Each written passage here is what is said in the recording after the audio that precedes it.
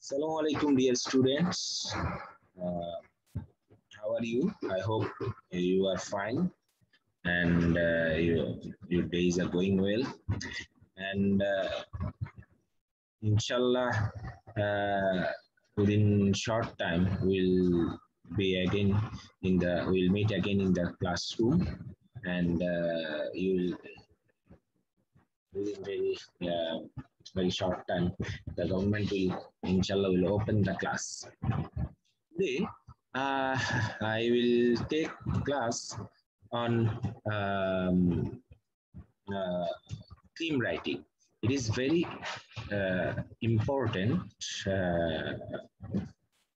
feature of your first paper, in first paper, and in this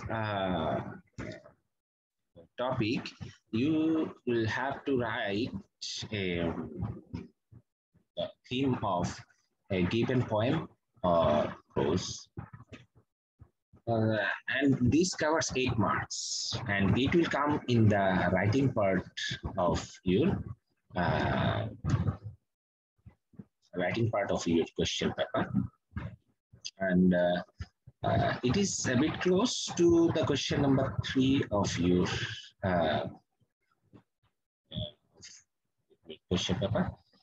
Question number 3 demands that you should write the summary of the given passage, which comes from your text. But theme is a bit different. A given poem or story may come from text or outside the text. Today, our learning outcome will be, we will know about theme. What is theme? You will come to know it. And you will be able to identify the theme of poetry.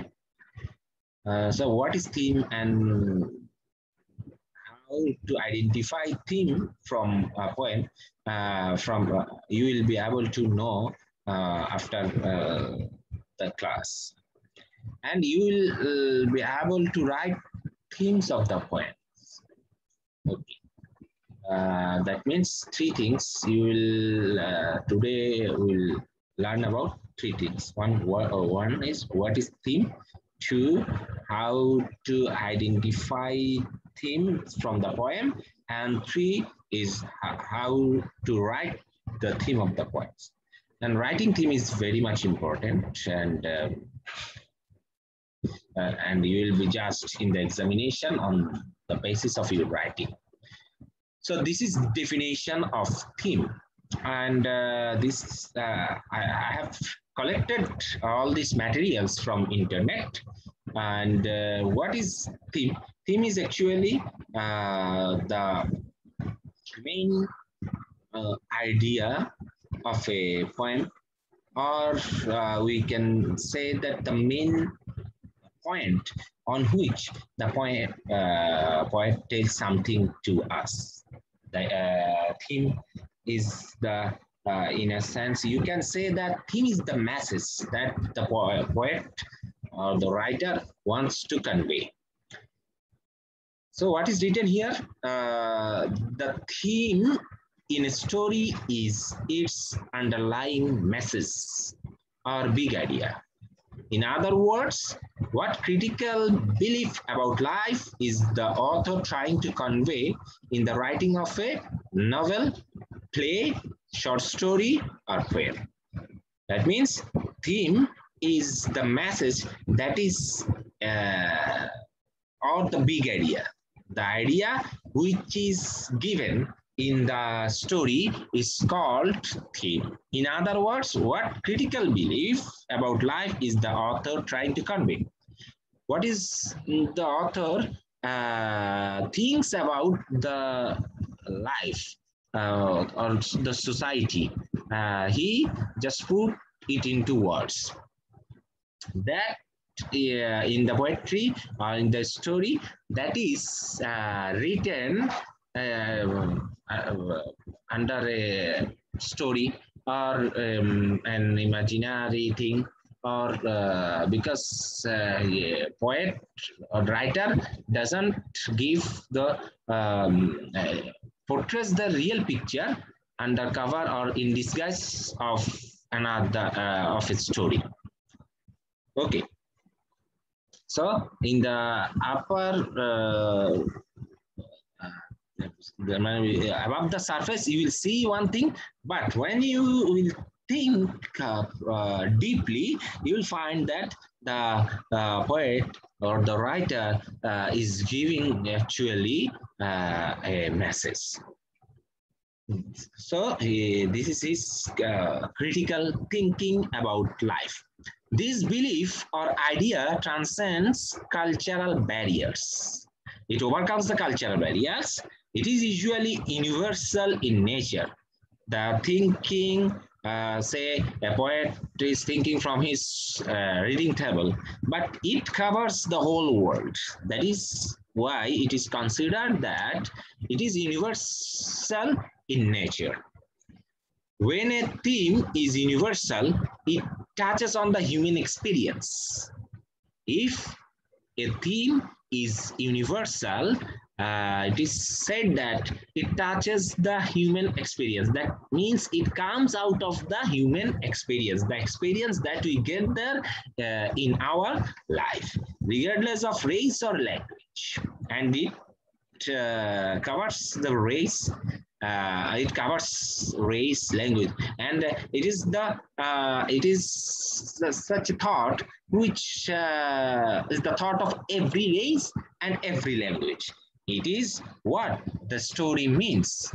That means it is the inner meaning of the story. Often a piece of writing will have more than one theme. Generally, we consider that writing may have one theme, only one theme. It may happen, but sometimes the writer provides more than one theme. Multiple theme comes in the storyline.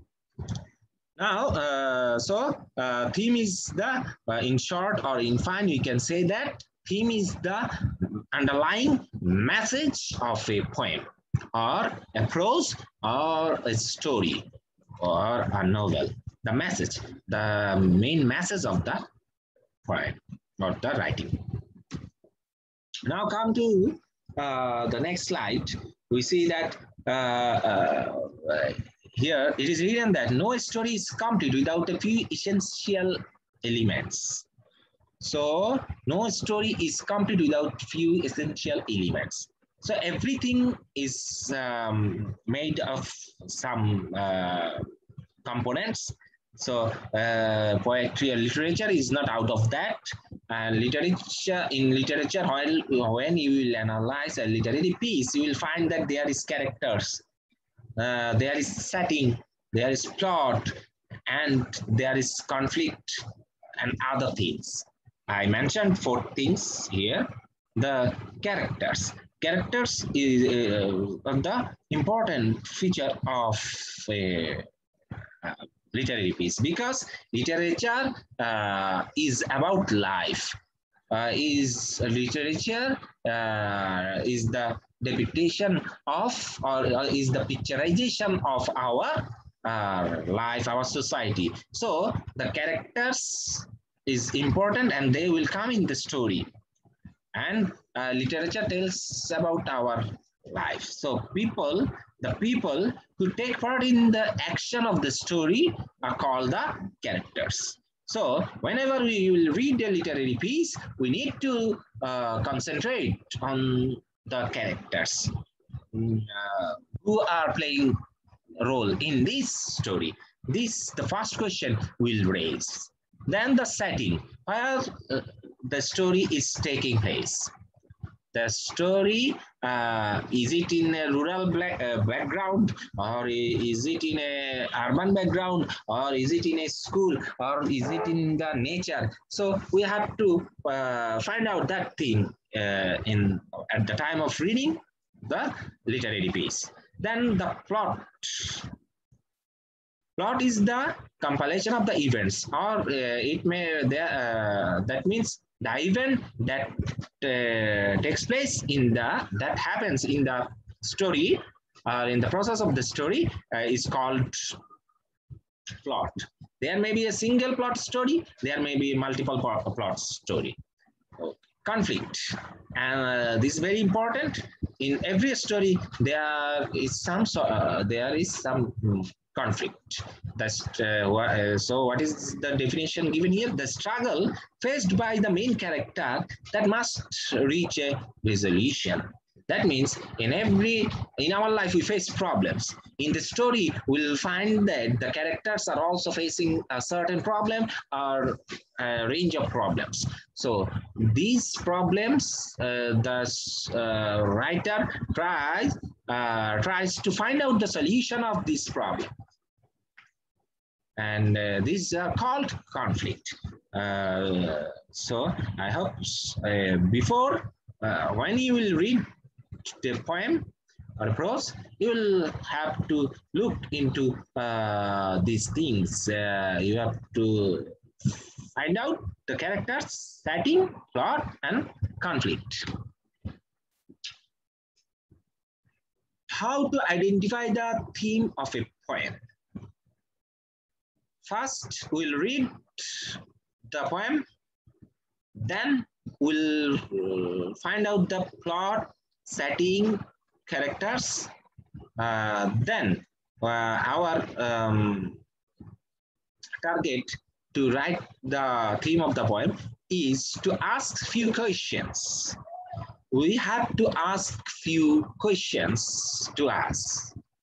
What are they? The first question is, are there any words or phrases or actions that are repeated? That means, is there any word or is there any question which is coming again and again?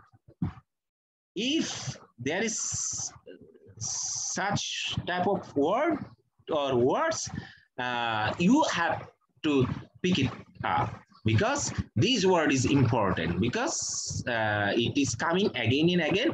That means the poet is giving emphasis on this word. Then the question is, what is the lesson the character learned at the end? Then, so just to make it clear, the message, the teaching, or that the character the characters earn at the end of the story, or at the end of the poem. So ending part of the poem is very important. There the writer gives the real message in the second portion. First portion of the poem or the story is the beginning of the storyline, what is about the story. Then in the in the last portion, it will he will give us some suggestion how to solve it. So the teaching of the poem is we have to question, what is the teaching of the poem? What the character learned from the poem? What does the poet teach his readers? So this is almost same. Why has the author chosen this particular subject? Now, you will find that there is a teaching, the characters learn something. But why this learning is important, we have to make a question on this thing. And if we ask this question and some answer will come, then you have to write on that answer. That means the teaching of the passage or poem or the story and its connection with the society is important thing.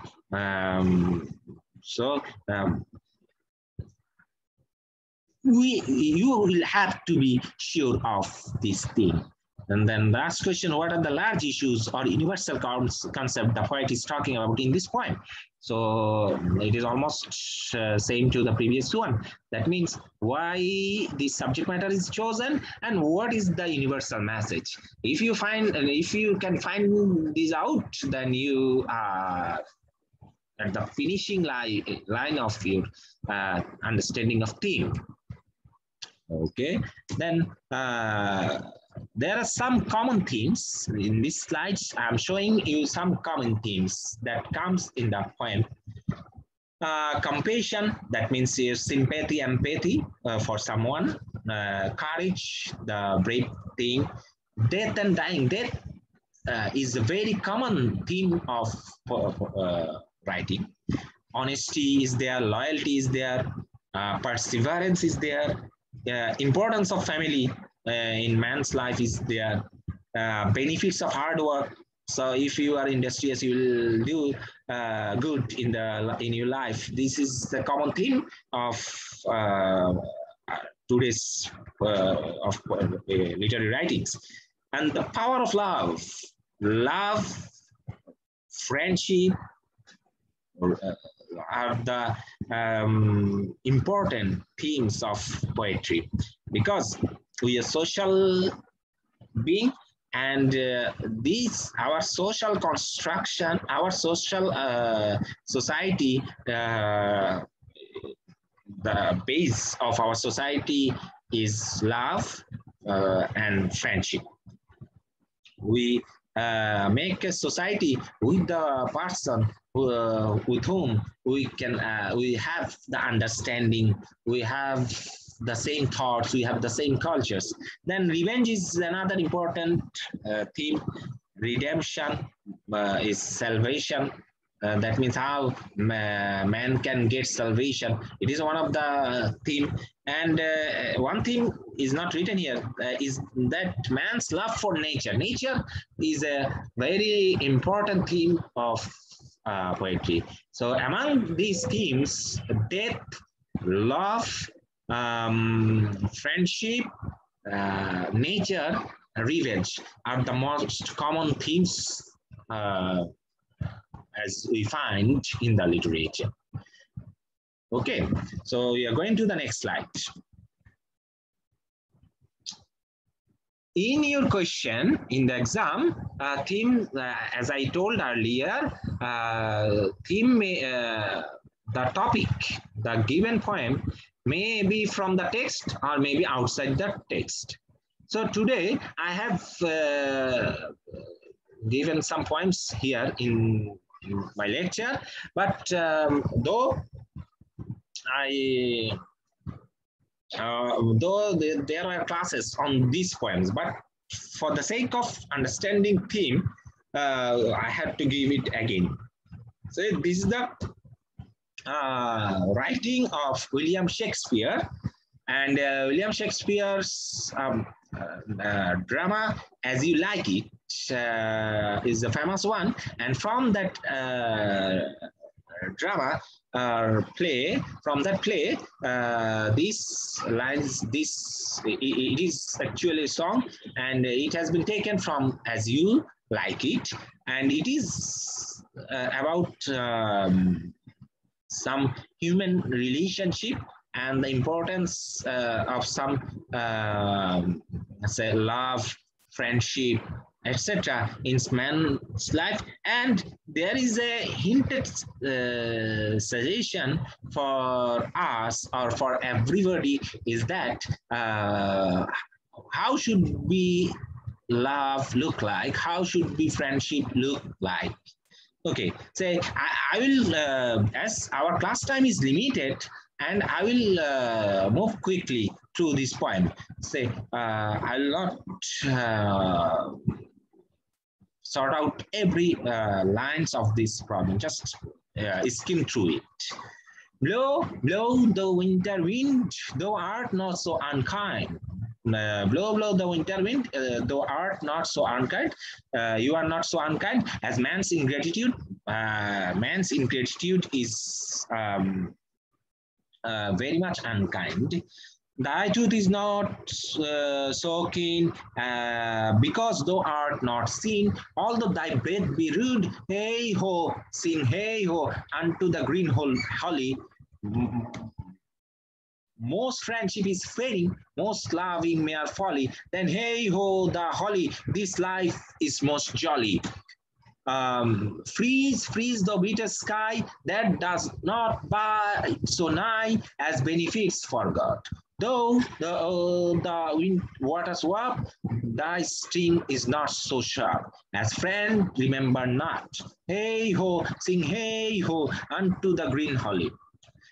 Okay, say maybe this poem is for me for the first time. I'm reading it for the first time. So on what things I will concentrate. So let's see, here is winter wind, here the green, word green is here, winter wind is here, and then water is here, then so freeze, coldness, freeze, the water word freeze is here. So all these words, freeze, water, winter wind, these are connected to nature. So this poem is somehow connected to nature. So we have to get it. Then who is talking? As it is, though art, here somebody are they are talking to the you, though it the word thou came, that means to you, though. So first person is talking to the second person. Okay, and who is the second person? The nature is the second person. First person is man. And then come to these words. I have painted red or marked with red is man's ingratitude. And man's ingratitude, মানুষের কি অকৃতজ্ঞতা. Then there comes the word friendship is feigning. That means friendship is full of folly, and it's not trustworthy. This friendship is not loyal one. Most friendship is feigning. That means most friendship is full of subterfuge, and most loving mere folly. So these all are comic items. Love has become a comedy. That means there is no seriousness in love. Okay. And then come benefits forgot. We got the word ingratitude in the first portion of the poem. Then comes the word forgot, benefits forgot. That means you helped a person, but that person forgot your help. This is indicating in this word. Then friend remembered not. When your friend forget you, that hurts. So nature, the winter season is the harsh season. Among the seasons of the nature, winter is the is a very rude and harsh season because of its cold temperature. But in that cold, you can survive that cold, but you cannot survive, or you cannot tolerate ingratitude, benefits forgot, and friends remembered not. That means you, if your friend forgets you, if your benefit is forgotten, if your benefits are forgotten, and if you see that men are not grateful, then you cannot tolerate that thing. So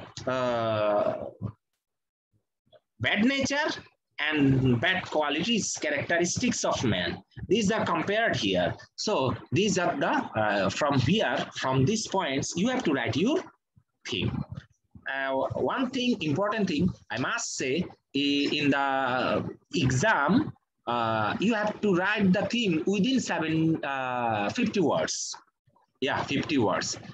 And you may go only above 50, up to 60. But you have to keep in mind that 50 words in your sense. You have to complete your writing within 50 words. So here lies your excellence. If you are a good, you have good reading capacity, you can comprehend the poem, then you have to be a good writer because you have to express your thoughts or your understanding within 50 words, within the limitation of 50 words. So there lies your test. You will be tested in that case. Okay. So, from the first point, we have to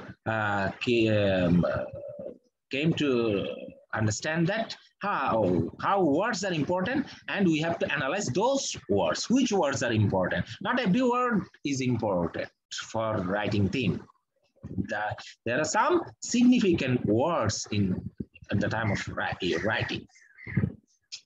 Here is another text, poem from your text. It is written by W.B. Yeats, and it is called, the title of the poem is The Lake Isle of Innisfree.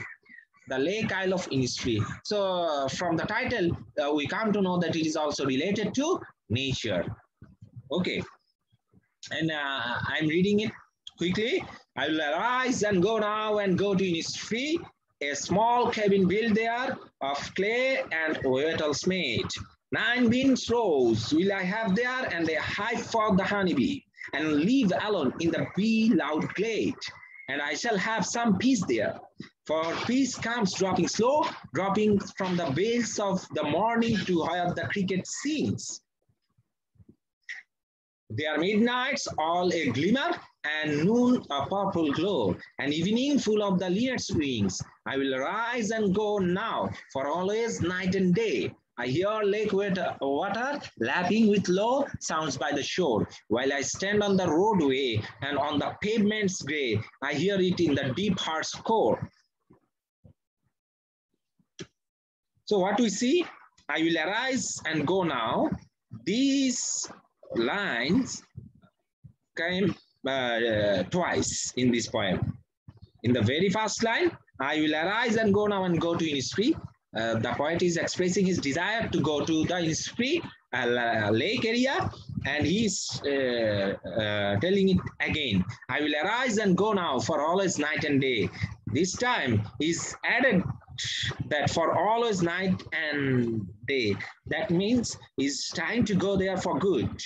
And another important thing is that the second last line, the pavements gray, and the line before it, while I stand on the roadway or on the pavements gray.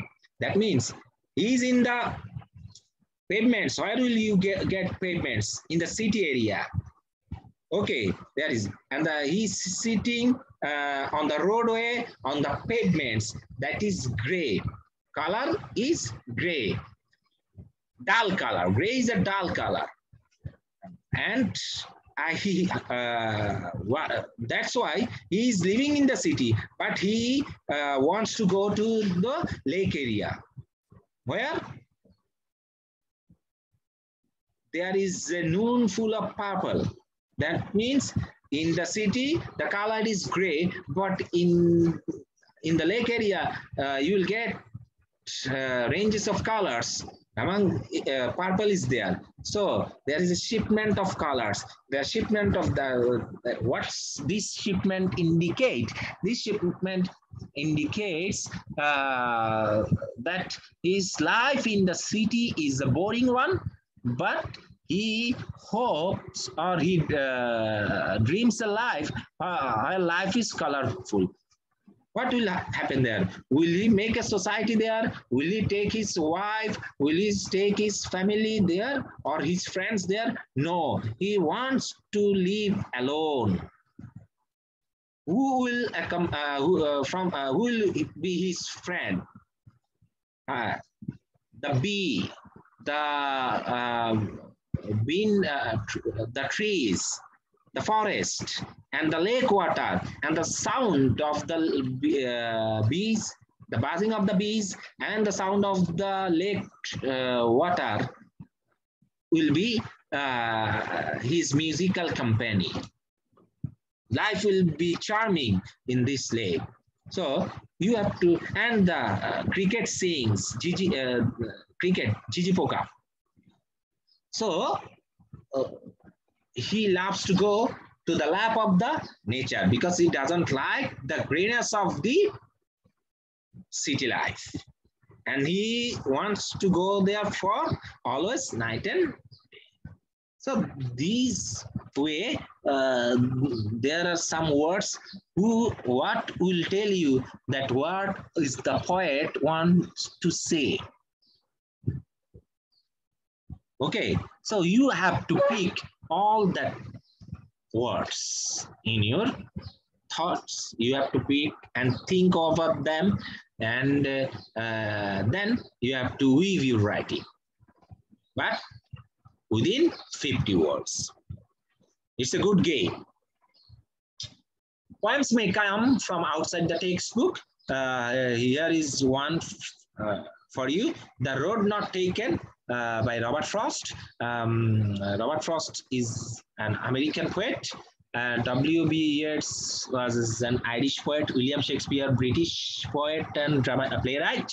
And Robert Frost is an American romantic writer.